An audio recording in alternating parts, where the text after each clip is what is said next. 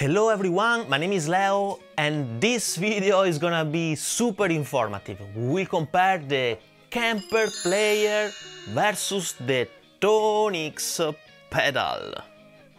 First of all, we will hear the two units in action with the demo song, then we will compare the technical characteristics of the two units with a very detailed comparison chart, then we will share an head-to-head of the two units versus two real tube amps, also performing the null test, in order to have some numbers to support our research for the best unit to buy. Checking also the behavior of the new Kemper Liquid Profiling Tech. Let's start.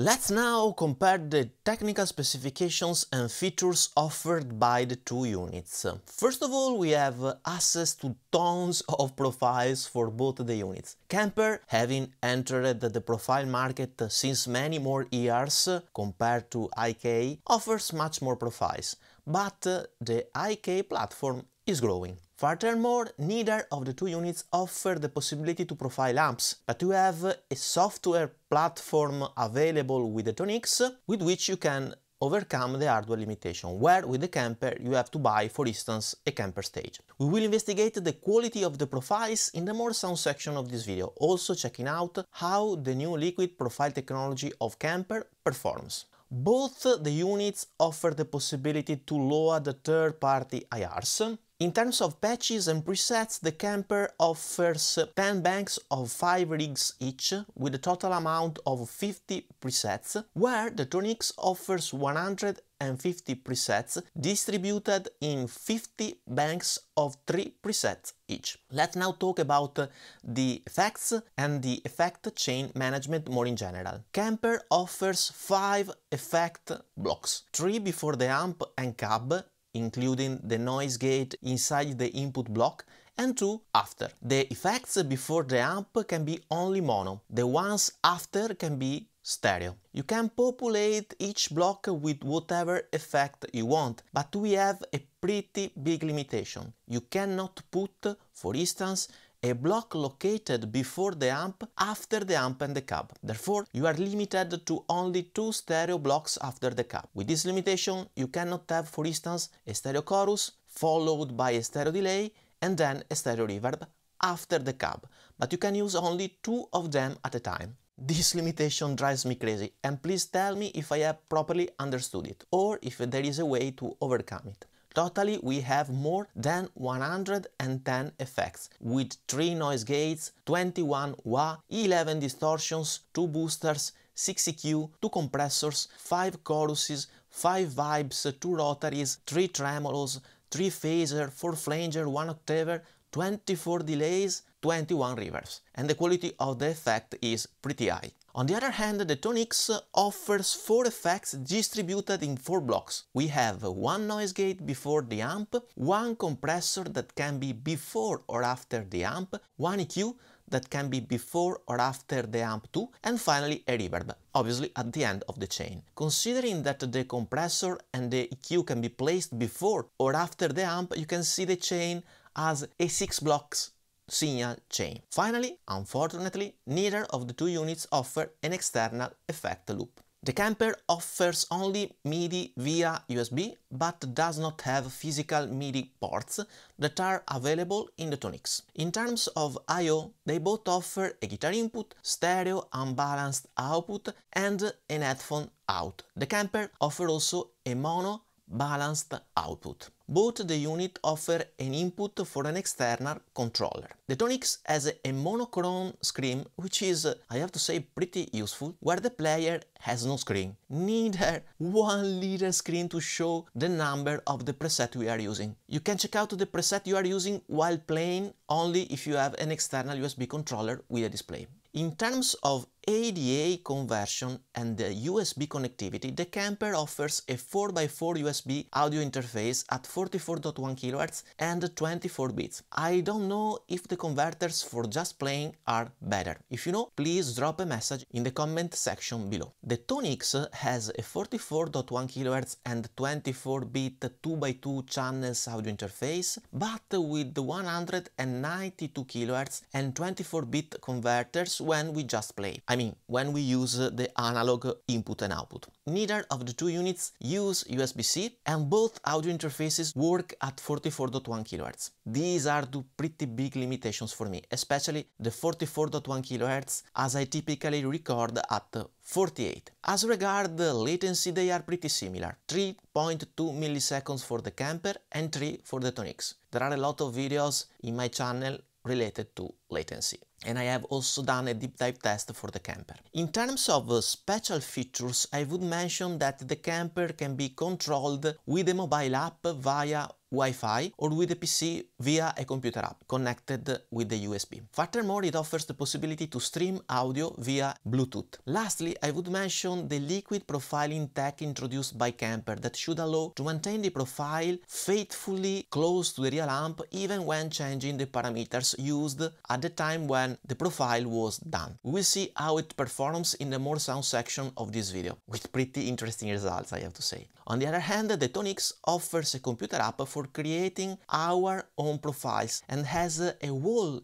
ecosystem with a computer app that can be used as a plugin or also with your phone or tablet, which is very nice. The Kemper is more power hungry and heavier than the ToneX, but I would say that in terms of dimensions and weight they are pretty similar. And finally, the price. The Kemper is $700, where the ToneX is $400. So a pretty big difference here. Summarizing, I would say that the main differences, in my opinion, are: with the ToneX you can profile your own amp via the software, where with the Kemper you would need, for instance, a Kemper stage. The Kemper offers much more effects, and very nice effects, even if the limitation of only 2 stereo blocks after the cab drives me crazy. So why so many effects without the possibility to use 3? Just 3 of them after the cab? Don't know. The ToneX has physical MIDI ports, where the Kemper can only be controlled with MIDI over USB, or with the app, but you know, when you are playing using the app is pretty hard, as your hand are doing other things. The ToneX has a little screen, which is helpful in order not to get lost. The Kemper offers a 4x4 audio interface, where the ToneX is limited to 2 channels. And lastly, the price. The ToneX is much cheaper. Please let me know if there are other differences that are important for you, or if there are mistakes, so that together we can help other guitarists to make the right choice according to their needs. Let's now jump to the more sound section with some incredible scientific tests that I can't wait to share. Let me now share the tests I have done. First of all, I have profiled a Mesa Boogie Lone Star with some clean settings and a Friedman Pink Taco version 2, pretty distorted. The Lone Star is coupled with a greenback speaker, an SM57 and a Chandler Germanium, where the Pink Taco has been paired with a creamback speaker, an SM57 and an API 512 preamplifier. For the Kemper, I have followed the procedure related to the liquid profiling, therefore selecting the same gain and the EQ of the amp while profiling the amp, and choosing, for instance, a Friedman Brown Eye as reference amp for the Pink Taco. For the ToneX, I have done the profiles using the maximum quality possible. That took me forever, 5 hours on an M2 Mac Studio Ultra. You guys at IK Multimedia should really optimize your software for the Mac. The first test is gonna be pretty easy and simple, as we will simply hear the units and the real amps with some tracks extracted from the demo song. This is gonna be pretty easy going. And then we will leave space to the numbers. I will explain everything in a couple of seconds. Let's now hear the tracks extracted from the demo song.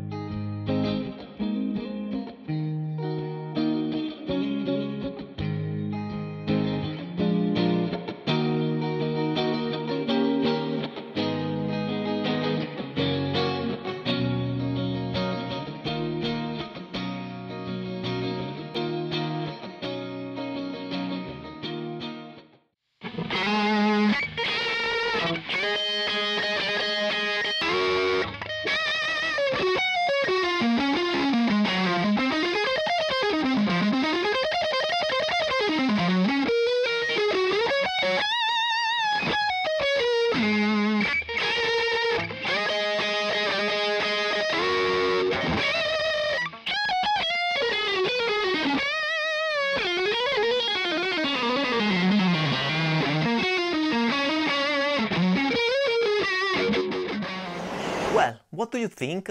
They sound pretty similarly, right? But now let's move to the numeric part of this video. Let me explain the test. How can we compare the obtained profiles versus the real amps in the more scientific way possible? You know that every sound is represented by a waveform.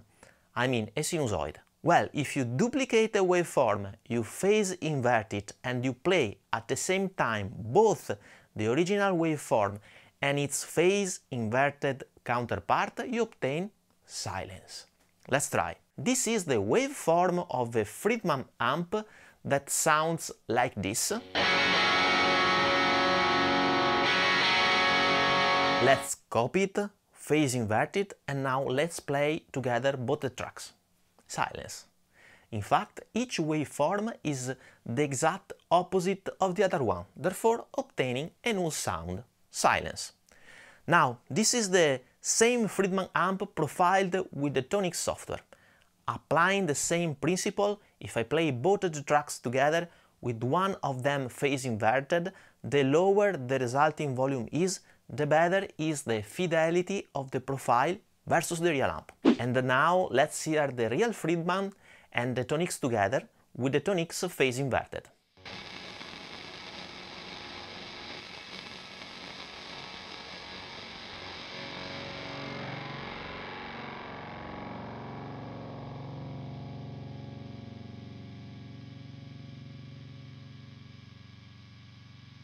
As I said, the lower is the resulting volume, the higher is the fidelity of the profile.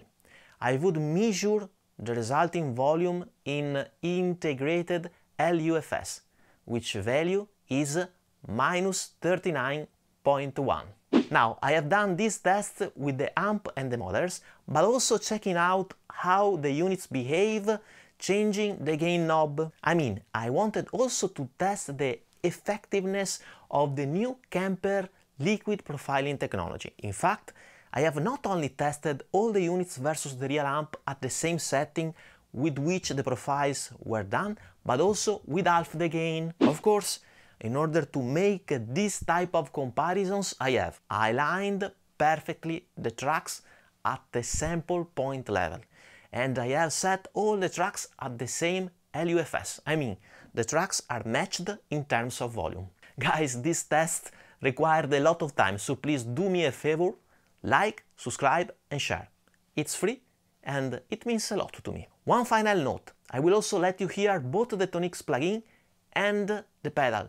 In fact, as expected, the performance is different. And now let's see together the results obtained by each of the profiles I have created.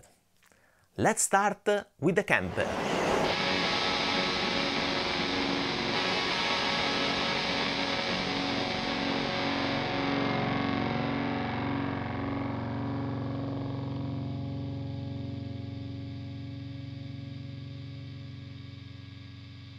Well, minus 26.9.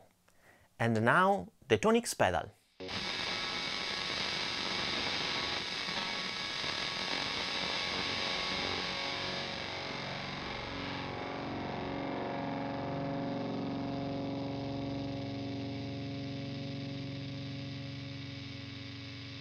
We have minus 33.1 LUFS. And now the ToneX plugin.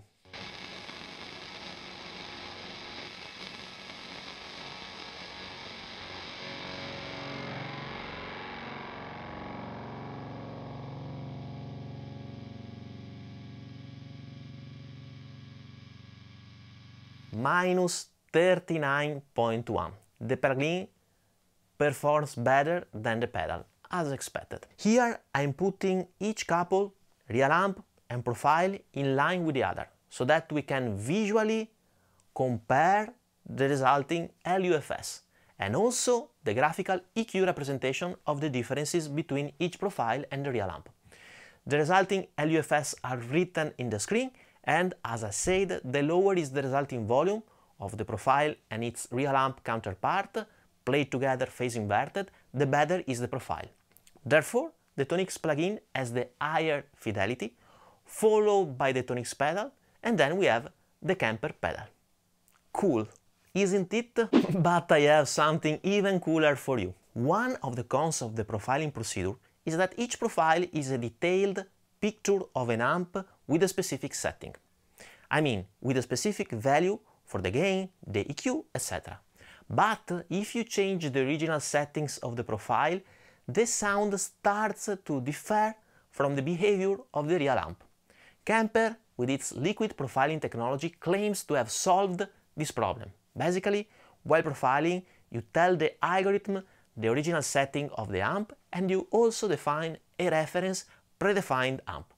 This should allow the resulting profile to behave like the real amp, even if you change the setting of the profile. Now, I have performed the same aforementioned test, but dividing by 2 the gain of the amp. For the initial profile, the gain was at 6, therefore I have recorded once more the amp with the gain at 3, and then I have divided by 2 the gains of the ToneX and the Kemper to check out which unit was better matching the changing tone of the real amp. Well, these are the results I have obtained. Kemper with half the volume versus real amp with half the volume, minus 27.8 LUFS. ToneX Pedal with half the volume, minus 32.3. ToneX plugin with half the gain volume, minus 36.7. So Kemper basically improves its performances but a little bit, where ToneX is getting worse, but overall still better than the Kemper. Very interesting, isn't it? Okay, and now let's jump to the conclusions with my 2 cents section. Final considerations here, and please notice that these are gonna be my personal opinions, even if corroborated with some scientific tests. You may not agree with me, and this is totally fine.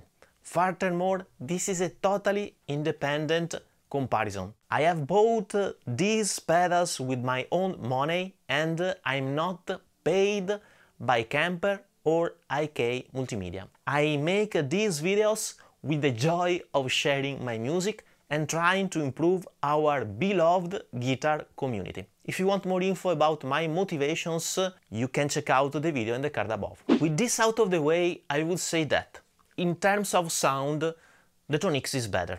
And even if Kemper offers the liquid profile option that allow to maintain the quality of the profiles consistent, even changing the gain or the EQ knobs, nonetheless it never gets better than ToneX, in the null test we have shared in the more sound section of this video. ToneX deteriorate the faithfulness of its profiles when you departure from the original settings, but still maintaining better overall performances than Kemper. Furthermore, the profiling procedure of the ToneX, in my opinion, is much more user-friendly. I can use my setup without changing connections or cables, where with the Kemper stage, for instance, I need to make different connections to make profiles. I would also mention that the ToneX software profiling system allows me to have more consistent results. In fact, the profiling software plays by himself the riffs needed to refine the profiles, where with the Kemper you have to play your own riffs. And in my experience, you are gonna obtain different results even profiling the same amp. Furthermore, a profiling procedure using software should always win versus another one based on an all-in-one unit, as I don't think that my Kemper stage has better converters or preamps of my $3,000 professional grade audio interface or of my API preamps.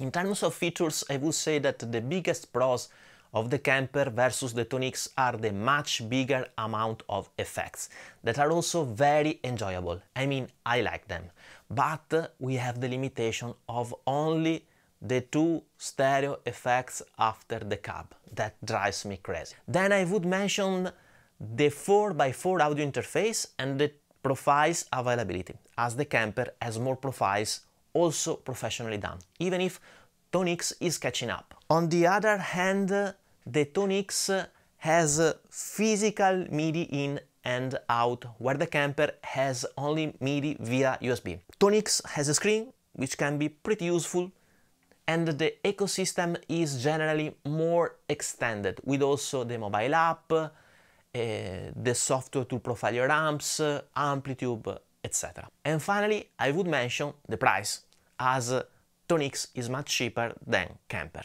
All in all, I would go with the Kemper only for the effects section, even if the 2 only stereo effects limitation after the cab drives me crazy, and would require me to add a stereo reverb after the Kemper Player to have a chain with a stereo chorus, a stereo delay and a stereo reverb.